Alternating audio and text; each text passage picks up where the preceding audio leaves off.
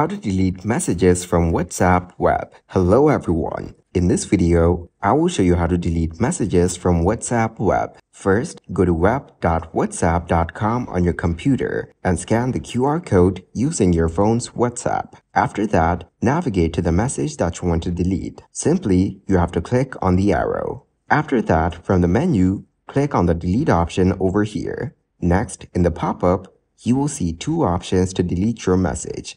You can delete it for everyone or just for me. So simply select the option and delete it from your device. Now, if you select the delete for everyone option, the message will be removed from the chat for both you and the recipient. Further, you can follow the same steps to delete all of your messages. Thank you guys for watching this video. Hope you got some value. Make sure to like the video and subscribe to the channel to get notified of new videos. See you in the next one.